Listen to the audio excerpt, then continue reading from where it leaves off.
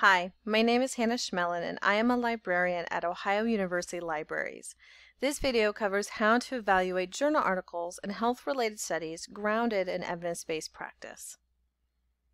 This video will briefly discuss evidence-based practice and why it's important, provide a template on how to evaluate a journal article quickly, and provide guidelines on how to evaluate/appraise health-specific research studies. Why is evaluating resources so important? In general, the ability to evaluate information gives you the power to make good decisions, no matter the situation. From a medical point of view, I will let Dr. Duprel speak to the topic. In the era of evidence-based practice or evidence-based medicine, one of the most important skills a physician or health medical professional needs is the ability to analyze scientific literature critically. This is necessary to keep medical knowledge up to date and to assure optimal patient care. Briefly, evidence-based practice comprises of 3 concepts and a 5-step workflow to ensure the best of clinical decision-making. EBP utilizes clinical expertise, the best research evidence, and patient values. When you are using the best research evidence, there is a 5-step process to use. Step 1, ask a question. Step 2, search. Step 3 is to critically appraise, which is what we'll be focusing on in this video and is defined as critically appraising that evidence for its validity, which is the closeness to the truth, its impact, size of the effect, and applicability, which is the usefulness in our clinical practice or to your question. Step 4 is implementation, and step 5 is evaluate, meaning evaluating the effectiveness of this process and your implementation. To find out more information about evidence-based practice, visit my EBP guide. My evidence-based practice guide can be found from the library's homepage. What you'll do first is drop down out of Articles Plus to Subject and Course Guides and just type in EBP, which is of course short for evidence-based practice. You can then click on the first option you'll see, and that will take you to the homepage of my guide. Okay, in the grand scheme of things, there are levels to evaluating an article, starting with when you first run your search and you're making decisions about what articles to actually read. This is the casual phase, where you're looking for relevancy to your topic and ensuring the abstract is clear and promising. Next is the consider phase. This is when you actually get to the full text of the article and decide if it's something you would actually use. In this phase, you should check the author and journal's credibility, make sure the research, question, methods, and conclusion are clear and appropriate, and double-check that the author has evaluated the relevant literature to their problem and have cited those references in their work. The final phase is critical or critical appraisal.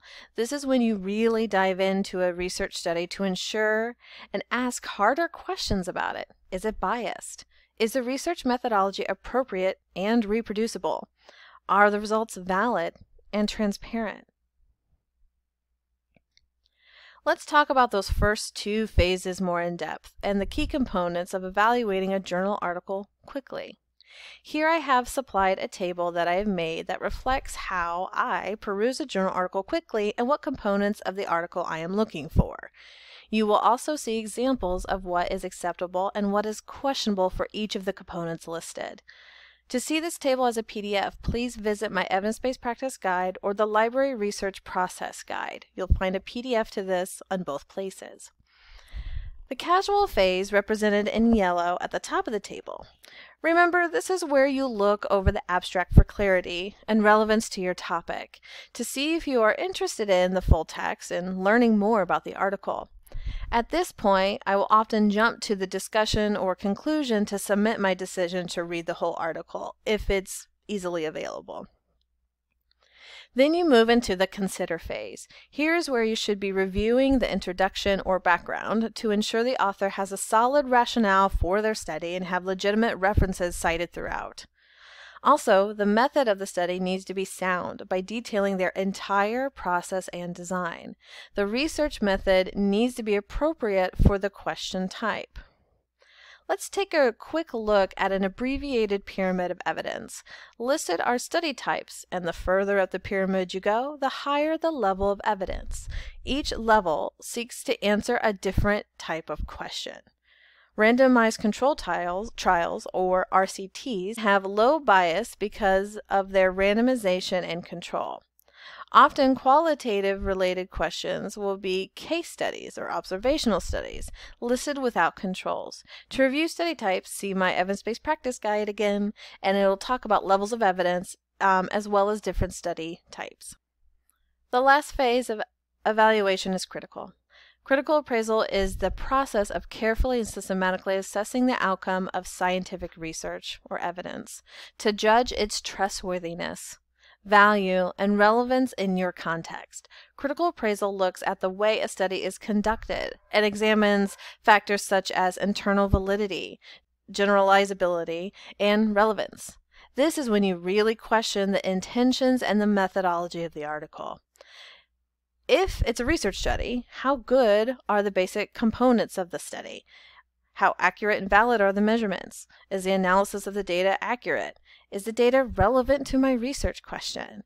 Are the conclusions based on validity of the data analysis? Second, in what ways does the article contribute to the understanding of the problem? Is it useful for actual practice? What are the strengths and limitations, and do they list the limitations? Does the article relate to the specific question I'm actually developing?